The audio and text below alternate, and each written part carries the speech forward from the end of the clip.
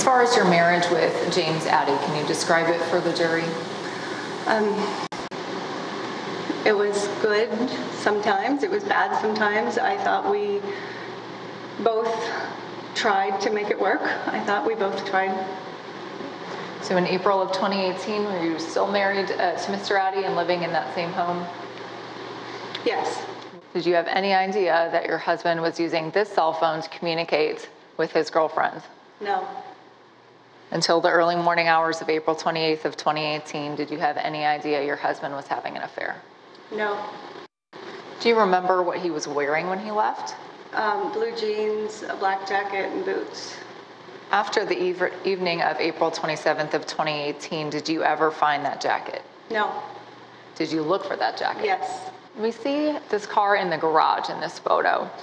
Is that normally where that car was parked? No, he would usually park it outside the garage. To your knowledge, was he working on the car that evening? No, not that I know of. After the police came and spoke with your husband that night and left, did you start looking around the house? The next day, yes. Why is that? I just wanted to see if there was anything else that I could find. Did you find something? I did, in the garage. Is that the same garage that maroon car was parked in? Yes. And what was in that loft area? I found some boxes of things that had belonged to Molly. I found a locked chest that when I opened it had a photo album. So Mr. Addie went on at least 2 trips without you, is that right? Correct. Did you ever go on trips without Mr. Addie? Yes.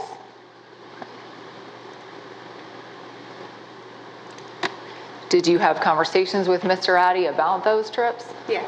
Okay, what, if anything, did he tell you about you going on trips? He didn't want me to travel without him.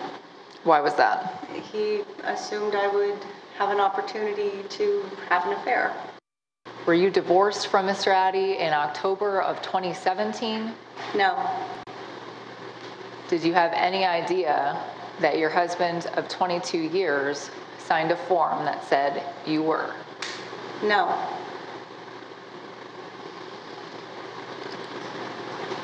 Did you have any idea that that form was a marriage license to marry another woman? No. Were you in a horrible car crash a few months after that divorce date in October of 2017 around Christmas or New Year's? No. And is it fair to say you did not pass away in April of 2018? That's correct. Wow. You know, looking at her eyes, it's so sad.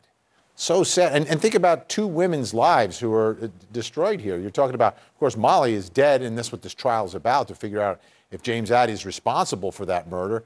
But then you have Melanie Addie, who is you know, I can't imagine. It's almost a quarter century, married, raising children in a family and living this separate life. If you're not happy, get a divorce. Just be honest about it. All right, let's bring in Court TV legal correspondent Julia Janae, who's been covering this for us all day long. Julia, this is a big moment because she's in there and she's giving information, and she doesn't have that air of, you know, I'm trying to get him. She doesn't have that spite. She just looks sad, a little brokenhearted, really, you know, not happy to be there, but speaking what seems to be the truth. And every little piece of the truth here is part of this case against her ex-husband. She just seemed hurt on the stand. Still, 3 years later, after the divorce, it seemed like it's still fresh and raw for her, like she was walking through and reliving those moments of finding out that everything that she thought about her marriage and her relationship was a lie. She was there on the stand. It seemed like she was holding back tears the entire time. She was holding tissue in her hand and just focusing on the prosecutor while she was answering those questions. But I think she came across as a very credible witness, not someone who was vindictive. She didn't even say anything that seemed particularly damaging about the defendant, but just walking people through what she learned as she learned it. Yeah, a lot of credibility. You know, there could be some exes that could come inside a courtroom and they might seem a little spiteful, trying to get back at him and may, you know, try to puff things up a little bit, make them look worse. That's not the feeling or vibe I got from her, which makes her an effective witness. But at the end there, those questions that were asked by the prosecutor, were you in a car accident? Did you die? Are important questions because of some other testimony. And here you have the prosecutor who's reading an email from Molly to the wedding planner. And this is fascinating. Let's take a listen. So I spoke with James, and we're just going to have to kind of wing it, and I hope he's able to make it, I think. His ex-wife, kid's mother, passed over the weekend after a car accident at Christmas. So he is all over the place helping his kids through this and taking care of things for them, as well as the wedding. And then she asks you if you'd be able to plan that meeting the following day. And this email is dated Sunday, April 22nd, so it looks like she's trying to plan for Monday, April 23rd, and then she offers Tuesday, so Tuesday, April 24th. Is that right? Yes, correct. You know, Julia, I can't tell you how many trials I've covered through the years where similar things have taken place, where there's this communication from the husband to the girlfriend about his wife or ex-wife dying. But usually the wife or ex-wife ends up dead. In this trial, it's the girlfriend who ends up dead. That's what makes this one a little bit different than the other love triangles.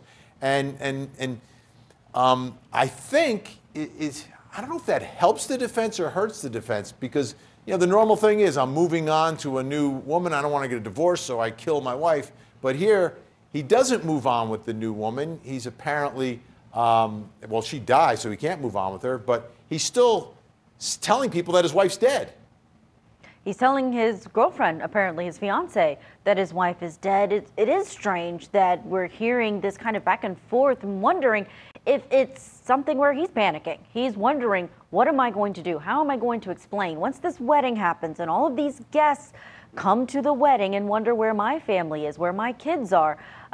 There's actually 2 dates in that email that I think are important. That email is in April. He's saying that his ex-wife was died over the weekend in April, but saying that she actually got in a car accident around Christmas. So if that's what Molly Watson is understanding, it could suggest that he's been telling her that his wife is critically ill for 4 months length of time. And it could be him trying to figure out how he's going to reconcile these two lives, and perhaps not even knowing what direction this is going to take, if he in fact was involved with the murder of Molly Watson. And there's such a simple lesson from all of this. Like the more you lie, the digger you deep the hole, and it just becomes impossible to get out of.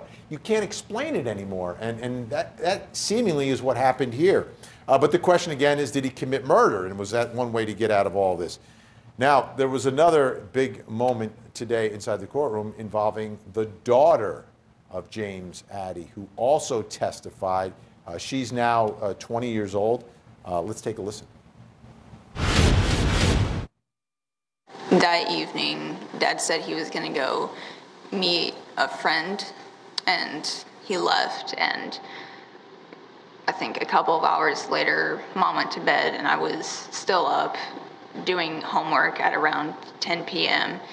And that's around the time that Dad came home. He asked me what I was still doing up, and I just told him I was turning in homework. And he walked out. And then a little bit after that, I finished and got up and went to go brush my teeth. And while I was brushing my teeth, he came to the bathroom and just stood at the doorway and then walked back out. When you were in the bathroom that night, how did your dad act while he was waiting for you? He looked just really antsy about it. I don't know.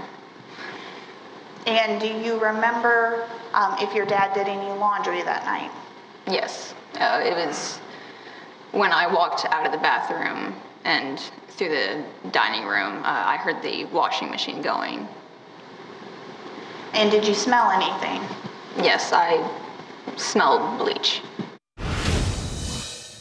Amazing composure. I can't imagine at such a young age and being, you know, in the middle of all this as the child of this defendant, being able to get in court and testify, but she was able to do that today. And James, Addie, broke down a little bit when she entered the courtroom. He did. As soon as her name was called as the next witness, you saw the biggest showing of emotion that we've seen from the defense table in this trial. He could not hold back those tears as she approached the stand. He pulled off his glasses and was dabbing his eyes with tissue. And that solemn demeanor really continued throughout her testimony. She testified that she was close to her dad at this time. They were friends, they got along, and that's what she considered. She was a junior in high school at this time and never suspected anything out of the ordinary before.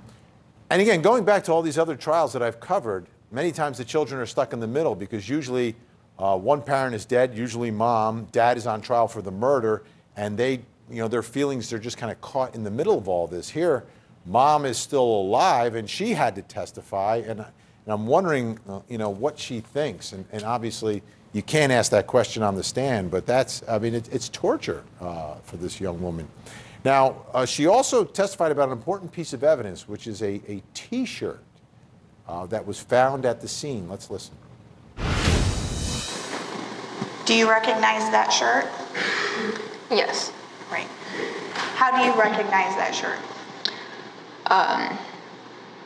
There was a contest in my graphic design class that we had to go to, and we had to print certain designs on the t-shirt a certain way, and everybody in the class did theirs correctly. I'm the only one who messed up very bad, so okay. I know that's my shirt. And that shirt is found at the scene. So this is a direct connection between someone from the Addie household and the crime scene.